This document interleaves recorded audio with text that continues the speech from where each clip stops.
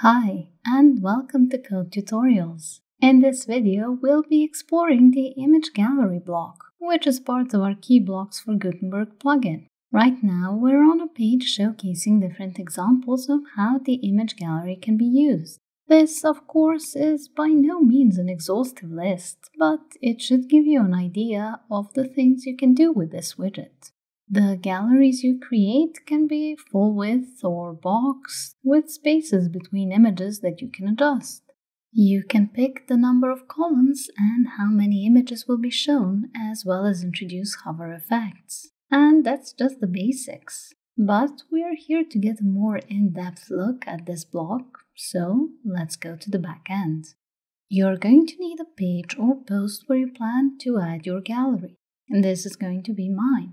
Once you're on the page, you can click on this plus symbol to open the block selection. You'll see all the blocks your site has here.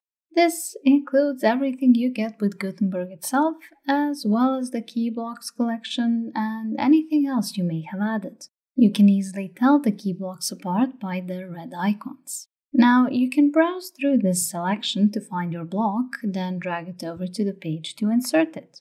However, you can also insert a block from within the page. Let me close this. Within the page, you'll see this plus sign button. Click on it and it opens the block selection. It includes a search function if the block you want isn't immediately shown below. However, mine is. We can see the image gallery right here. So I'll just click on it to add.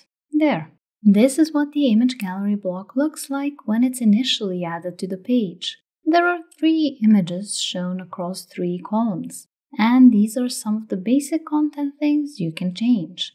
You do that within this tab, Content. Then you can hop down to the number of columns option to set how many you want to have. My gallery is going to have 5 columns. There. We can see how the space has changed. And as I started out with 3 dummy images and the new columns are entirely empty, the next thing I want to do is add my own content. So I'll just click on this little pencil in the gallery field to pick the images that will be displayed in my gallery. I'm going to select the first one. Holding down the Shift key on my keyboard, I'll select the last image and then everything between the two will be marked as well. Then just press the Select button. And there we go. The images are displayed in my gallery on the page. A quick note about the images. The ones you use should have the same or at least similar dimensions to keep your gallery looking neat and balanced. Alright, the next thing we can do is enable custom links. This option is disabled by default, but if we toggle this switch, then we'll get a few additional options, which we can use to set links that will be applied to our gallery images. As you can see from this note under the Custom Links field, you need to enter the URLs for the links you want to use by listing them in this field and making sure to separate them with commas. Please note that the links are applied sequentially. So the first link applies to the first image in the gallery, the second one to the second, and so on. If you enter just one link, it will be applied only to the first image. All the others will remain unlinked. So if, for example, you want the whole gallery to be linked to the same URL, you need to enter as many copies of that URL as there are images in the gallery. After that, you can use the Custom Links Target option to set whether the links will open in the same window or a new one. The default setting has the link opening in a new window. Okay, as I don't plan on using links in my gallery, I'll simply disable this option again. After that, we have the Enable Lightbox pop-up option. As you can see, it's enabled by default, and it allows us to click on an image and have it displayed in a larger size with an overlay covering the rest of the screen. Let me show you. I just need to update first as this doesn't work from the back end. Then I'll view my page in a new tab. Okay, there it is. It just has the gallery. And when I hover over any of the images in the gallery, we can see the cursor turn into a pointer, meaning the image is clickable. And when I do actually click on it, the image is displayed as the focal point on the screen, with this shaded overlay helping to keep it as the main attraction. Visitors can then flick through the gallery images in the Lightbox view, or they can exit by clicking here. Okay, I'll return to the setup in the backend. So, we covered the Enable Lightbox pop-up option as well as the number of columns option. That brings us to the space between items option. With it, we can change how far apart or close together the images in the gallery will be. I'm going to set 0 for mine, and that will eliminate any gaps. So, the images abut on one another. Following that, we have the columns responsive option. It allows us to pick how many columns would be displayed on a range of smaller screen sizes. You can stick with predefined if you don't want to fiddle with the settings here. It's coded to look good and save you the bother. However, if you prefer, you can pick custom and then manually set the number of columns you want for each range of screen widths. I'm going to use these settings so we can go through them together. So the first range of screen widths covers laptops. And for that one, I'll set 5. The same number that I have on desktop screens as they are both pretty wide. Then for slightly narrower screens typical of MacBooks, I'll set 5 again. The size is more than enough to keep things visible. Following that, the landscape orientation on tablets, I'll set 3. Okay. For portrait orientation on tablets, I'll put 2. Finally, for the landscape orientation on mobile, I'll set 1. And the same for the portrait orientation on mobile.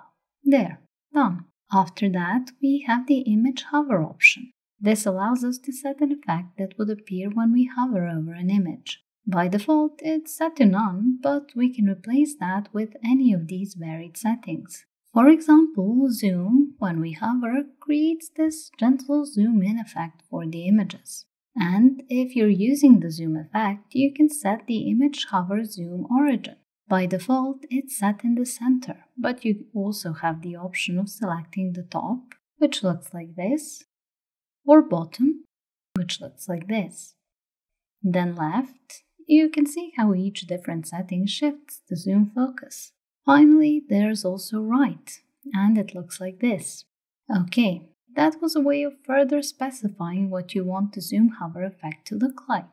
But besides the plain zoom, we also have the zoom out effect. Visually, that one takes us away from the image rather than draw us closer to it. But in essence, this is very similar to the plain zoom effect, as you get the zoom origin option with both settings. And it offers the same selection in the drop-down menu. There's no need to go over it again, as we've already seen how it works. Rather, let's look at the other available image hover effects. The next one in line is move, and with that one, when we hover, the image shifts to the side. Then there's the caption info box. For this one, you need to have captions for each image. You'd add that within your media library. There's a caption field in the options there. Once you add it and hover, you'd get something like this. I set this dummy text on my first image just so we can see what the hover effect will look like. Besides showing the caption in the info box, we can show it in the middle of an image. Then the image will be covered by an overlay and the caption text will be displayed in the center of it. That brings us to the last possible setting here, the caption follow info. With that one, hovering over an image reveals a box with the caption that follows the cursor. So that's one more way for you to display any accompanying text for your images. However, I don't plan on using any effects in my gallery. It's just going to be a simple band of images. So I'll switch this to none. Alright. After that, we have the advanced section with the additional CSS classes option. This is where you can create a specific class for this element, and then you can use that class and refer to it when creating CSS that would style the gallery. That's all for the first tab. Moving on to the next one, Style. The first option here is for setting the image border radius. It allows us to curve the corners of the images. Let me show you. By increasing the value, I can make the images rounder. And if my images weren't as tall, I could even use the radius to make them circle-shaped. I'm just throwing that out as an idea, but I don't want to use a radius right now, so I'll simply clear this. The next option is for setting the overlay color. If you'd like an overlay for your gallery, you can set whichever color you like here, like so. And you can adjust the degree of transparency you want by dragging this slider here. Okay, let me clear this. The option after that, Overlay Hover Color, is somewhat similar. Again, you can set any color you like, and when you hover, you'll be able to see it.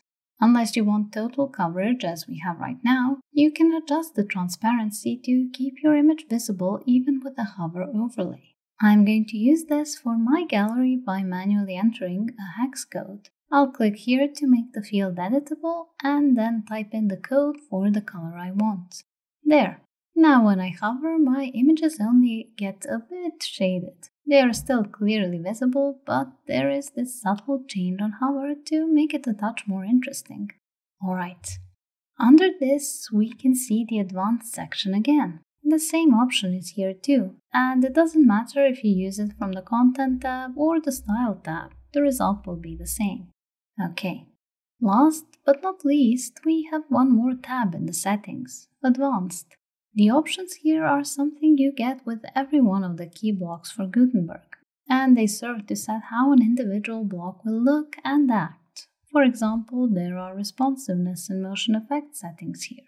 While these options are undoubtedly useful as they can help you adjust the block positioning, background, border, and more, they affect blocks as a whole. They aren't specific to this particular block, so we won't be covering them in this tutorial. That brings us to the end of this video. I created my gallery, and in doing so I covered all the relevant options you'd need to create your own gallery using this block.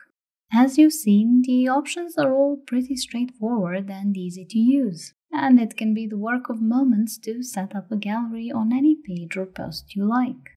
I created one with only a handful of images, but you can be as minimalist or as extravagant as you like. This is all down to your preference and what works for your business niche. Ultimately, we hope you found this tutorial on the image gallery block useful, and that you will be trying it out, as well as the other blocks in the Key Blocks for Gutenberg collection shortly. If you have any questions after watching this video, or comments or suggestions you'd like to make, please drop us a line in the comment section below.